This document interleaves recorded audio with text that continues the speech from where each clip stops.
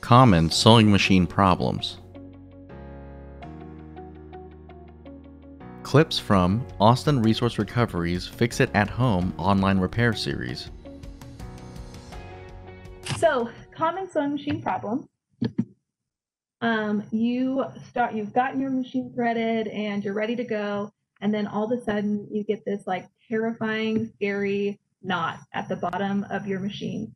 And it happens very often, so don't be afraid. It happens to me all the time still. And so you may have to pull your fabric out of the machine because it has created this knot. Or like on this machine, like if I tried to sew with the presser foot up, it would say error.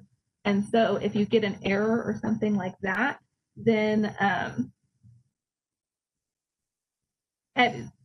that's how you'll know that maybe there's something wrong with your bobbin thread, especially if it has this big crazy knot at the bottom.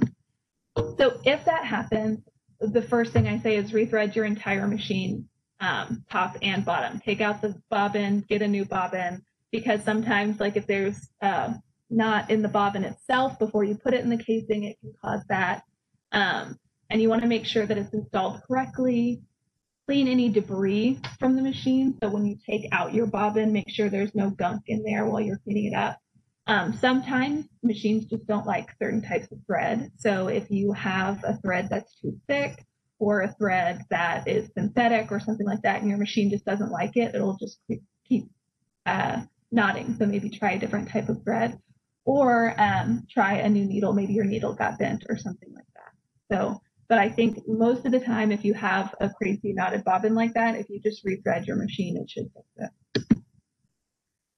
If your stitches look bananas, then that's going to be a tension problem.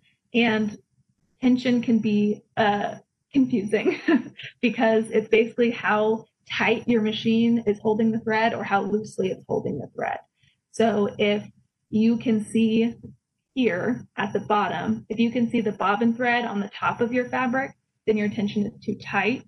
If you're getting loose kind of bubbles in your top thread on the top of your fabric, then it's too loose. So my suggestion is to find the tension dial on your machine. So for example, on this one, I'm at a 2. And if my stitches were looking crazy, I would switch down to a 1 and try it. And then if they looked more crazy, then I would switch up to a 3. So just try and do it within 1 because the tension is really sensitive. And so you don't want to jump from like a 2 to a 6. You just want to do one way or one the other. And so that's a way to kind of fix that if your stitches look wonky. Another way is to clean the bobbin casing. Sometimes that can help. And like I said, adjusting the tension one notch at a time. So when it's correct, you should be able to see both in a nice thick pattern. And I think this is a good example of it being too loose, where you can see the bottom thread, the bobbin thread on top like a lot, then you know that your tension is too loose. A note on cleaning and tools. So once you're sewing, every time you're sewing fabric, there are holes that the gunk get down into. You might have like, they look like dust bunnies in your machine. And so each machine has a little sewing machine tool. You can also buy these on Amazon, and it looks just like a tiny little screwdriver. And you can take off your bobbin casing, you can take your needle out and things like that, but you'll need this tiny little guy to do that. So I do have a video here. If you just got a machine at Goodwill and everything else is not working, it could be that it just needs some love. It needs some cleaning. And so, or if it's been, a hand-me-down from a family member who sews all the time, then you might want to just give it a good clean. And it's really easy. You basically just go in where the bobbin casing is and just clean out the gunk in there. And like I said, it looks like little dust bunnies. You would see it.